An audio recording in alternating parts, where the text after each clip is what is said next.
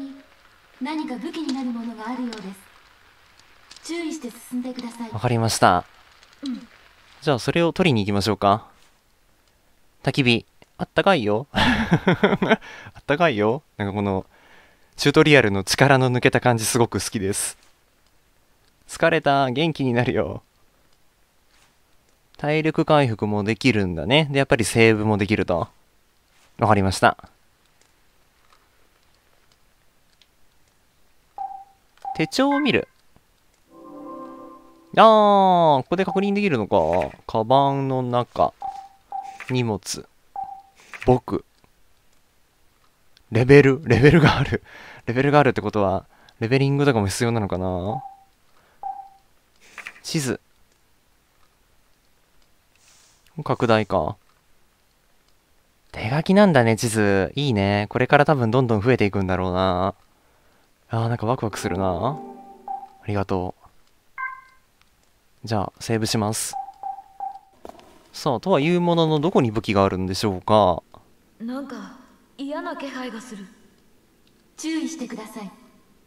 この先に私たちに害ある何かが潜んでいるようです。私たちか。どうかしましたか？なんでもない。とりあえず右に向かってください。右だね。右ですね。脱出するにしても何かもっと強力な武器を見つけないと。右の方だね。分かっていますか？箸をいやー、俺左利きなんだよな。僕は左だ。マジかよ。それではPF めっちゃ困っちゃってるんだけど。大丈夫だよ。右ね。大丈夫。右はわかるよ。さあ、ということで、行きましょうか。なになんかやった俺。そうだ。言い忘れてましたのね。何さ。何か変なものが落ちているそばにはたくさんのホタルが飛ぶことが多いので目印にするといいでしょう。やはりそうですか。わかりました。なんでホタルが飛んでるの？確かに。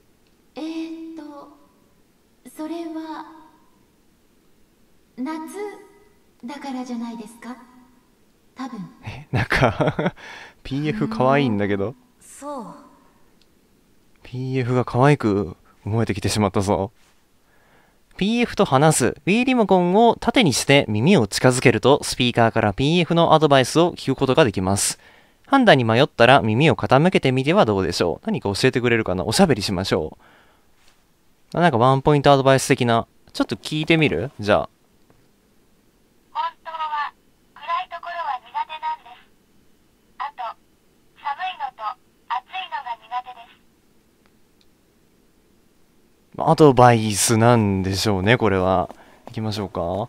入れそうなポイントというのは、多分、このトイレなのかな。入ってみましょうか。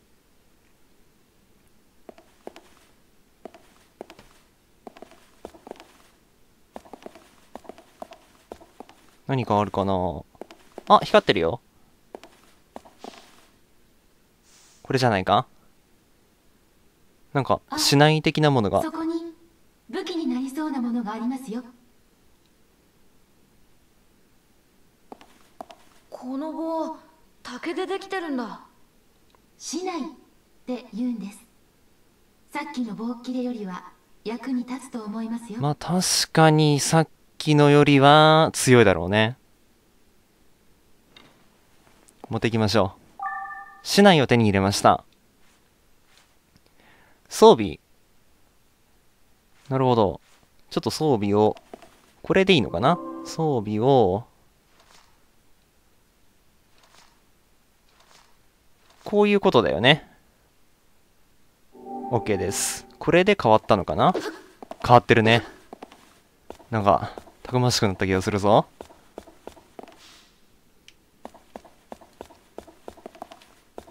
どうだろう？出ちゃっていいのかな？なんだ？生きるって書いてある。構いろんな絵がありますね。ホタル。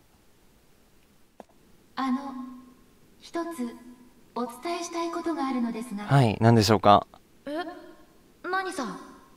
この場所にはたくさんの害意を持った思念とでも呼べるものが潜んでいるようです。害意を持った思念。害意？思念？はい。思いを残して亡くなった人の心があまりの思いの強さゆえに形を成して生きている者たちに敵意を持って向かってくることがあるのですが、それが要するに僕たちは襲われちゃうかもしれないってこと？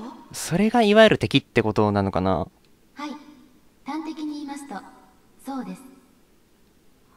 思念ってさ、どんな形をしているの？確かにね、気になる。残した思いによってさまざまな形をとります。厄介なのはその目には見えないんです。目には見えない。どう対処するの？じゃあどうすればいいのさ。どうすればいいんでしょうか。残留思念は光に弱いらしいのです。このライトが使えるってことなのかな。ですからお持ちになっている懐中電灯で照らせば姿が見えたり、うまくすれば弱らせたりできるはずです。なるほど。じゃあ敵がいなさそうな場所でもしっかり懐中電灯で照らして調べた方が良さそうだね。はい、くれぐれもお気をつけて。わかりました。なんか早速出てきそうな感じはするんだよね。戦闘。敵の中には人間の強い意志が実体化した幽霊、もしくは思念体とでも呼ぶべき種類が存在します。光に弱いため懐中電灯で照らし続けると動きが鈍くなったりします。わかりました。待って、なんか、なんか不穏な感じ。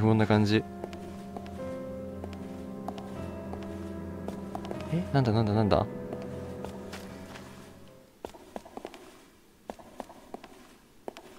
こっちか。あれのこと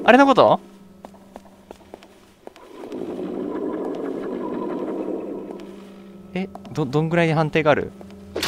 当たってる。当たった。なんか当たった。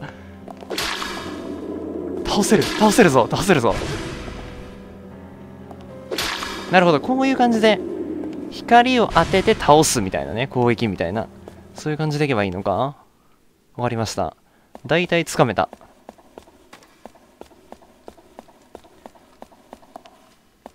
ちょっと見て回りたい感もあるんだけど、こっちの方ですね、行ってないのはおそらく。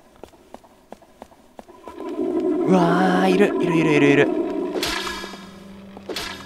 なんかめっちゃ出てくるんですけど。イベントかな。こんなところに何か落ちてる。何かある。何でしょうか。折り鶴ですね。誰かが落としたんでしょうか。折り鶴、綺麗に折られてるね。折り鶴？鶴の形をしているからか。折り鶴を手に入れました。鶴を見たことがあるんですか？でも前にね、本で見たんだ。白い鳥だよね。そうだね、白い鳥だね。そうです。鶴は大型の水鳥で長いくちばしが特徴なんです。よく知ってるね。じゃあ見たことあるんだ。いえ、そのメモリーされている記録ではそうなっています。見たことないの？詳しいのに。はい。記録されているデータを所持しているだけなんです。そっか。じゃあさ、いつか2人で見れるといいね。2人って私とですか？はい。なんかすごいほっこりしたんですが、あったけえな。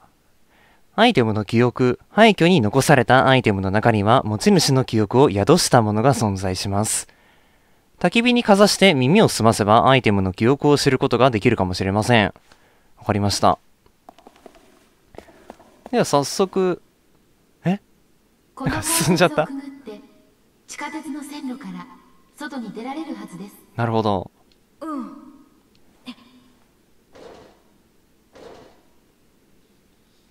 でもここ開かないんだけど。そんなはずはありません。もっと力を入れて。あ、なんか突然 PF さん PF 強気になってるんだけど。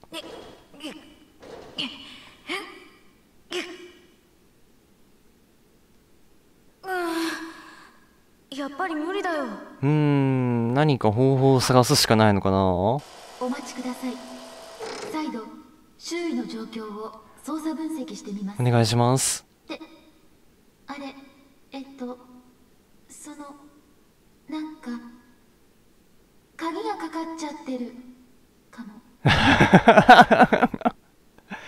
待って待って待って、もう PF 可愛すぎるんだけど。じゃあ通れないんじゃないか。通れないんじゃないどうかす。るのさ。私に言われても。あ、鍵を見つければいいのです。なんか棒読み加減が増した感じがすごいするんだけど、今思いついたみたいな。おそらくこの近くにあると考えられます。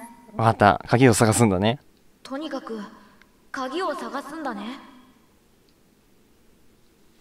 というわけで鍵を探していきましょうか。シャッターの鍵を探せ。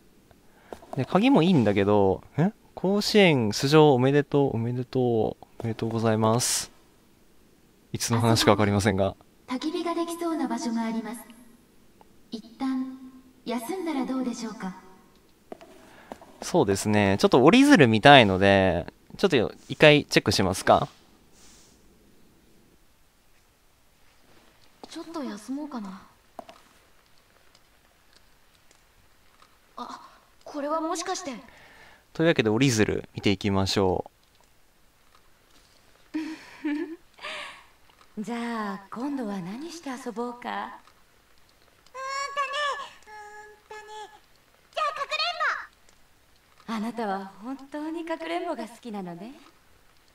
あとね、おりんごも好きだし、かけっこも好きだし。あらあら、かけっこは苦手じゃなかったかしら。まあ苦手と嫌いは違いますもんね。得意と好きとか。苦手だけど好き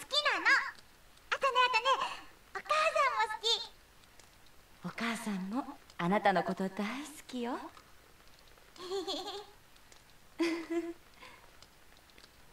あったけえなー。さあ、では再探索といきましょう。待って、また出てくる、もしかして。うわー、出てきた。倒すんだ。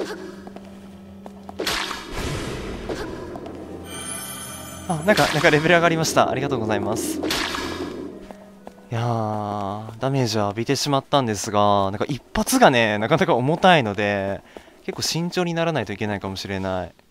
これ焚き火ですね。結構ところどころにある感じなんですかね、焚き火って。こっちは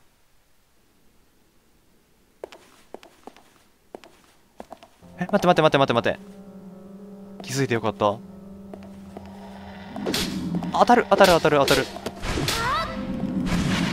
めっちゃ痛そう。怖いって、絶対怖いよこれ。気づいてよかった。やば、今ダメージ浴びたな。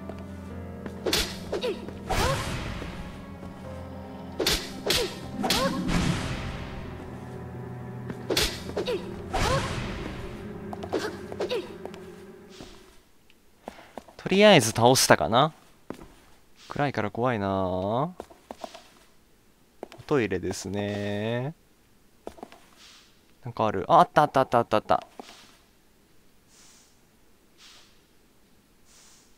待って、鍵なのでは。なんだろう。これひょっとして。鍵ですね。鍵ですね。私の分析では改札のシャッターの鍵である可能性が 75% です。誰ちょっと自信ないのかな。じゃあこれでシャッターを開けることができるんだね。できるんだね。いえ、その75% ですから、25% はその開かない可能性もとりあえず持っていってみよ大丈夫だよきっと。だって 75% の方が数字が大きいでしょ。う。そうだよ。確かに数字が大きいですね。大丈夫かもしれません。はい、75% の確率で。めっちゃ 75% を強調してくるけど。きっと大丈はい、大丈夫です。大丈夫さ。はは。さあ、解説まで戻りましょう。待ったよ。シャッターの鍵を手に入れました。大丈夫そうですね。母がなんかすごい壺に入りそうだったんだけど。というわけでシャッター開けに行きましょ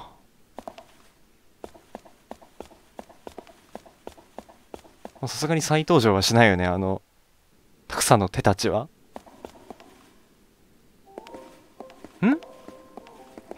どちら様ですか？おや珍しい。こんなところで誰かに出くわすとは。多分あなたの方が珍しいかなと思うんですが。夫。うわっ、誰？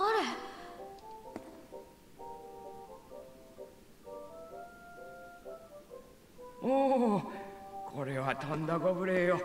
私この界隈で珍しいものを集めて回っておるものです。珍しいもの？おや、見たところいろいろなものをお持ちのようで、一つ私めと交換していただけませんかな。確かにいろんなものを持ってるよね。持っているって言っても大したものは。ではここであったのも何かの縁。特別大サービスでこれを、差し上げましょう。いいんですか？なんだろう。回復の飴玉を手に入れました。回復アイテムか。多分ね。それをお使いになれば、あなた様の疲れや傷を癒すことができますぞ。いやー、これはありがたいです。ありがとうございます。助かります。ありがとう。それではまたお会いしましょう。ごきげんよう。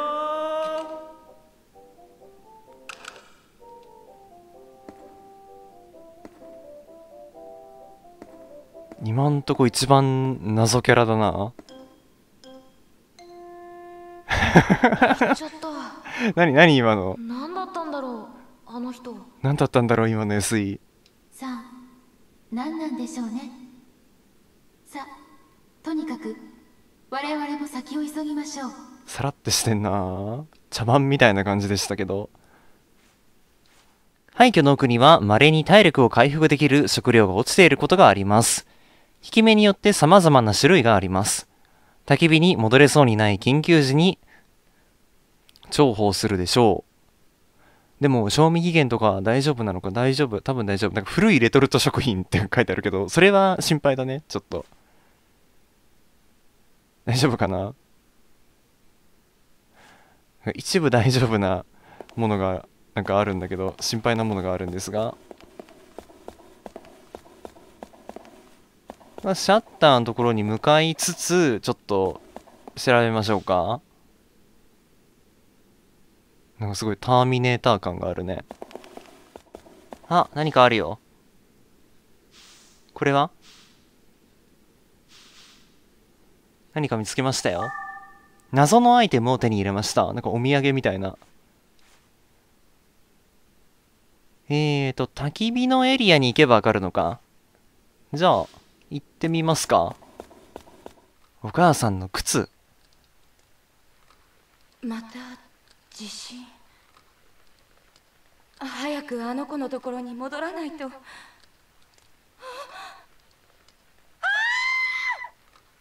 早く戻らないと。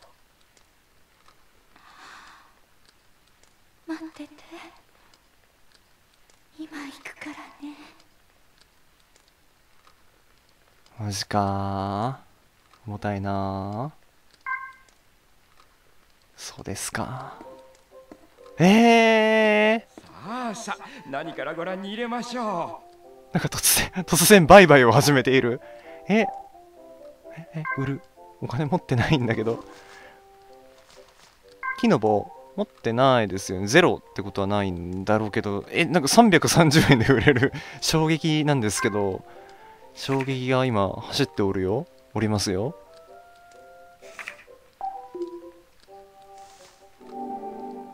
待って。仮に買うを選んだら何があるの？木の棒1000円、1000円。猫じゃらし30円。回復の飴玉500円。なるほど。飴玉とかも欲しいけど、猫じゃらしも気になるんですが、猫ちゃんいましたもんね。ごめんなさい、間違えて顔を選んでましたね。お店を出ます。では、ごきげんよう。とりあえず、所持金を得ないとね。鍵を使ってみましょう。あ、75% が勝ちましたね。勝ったな。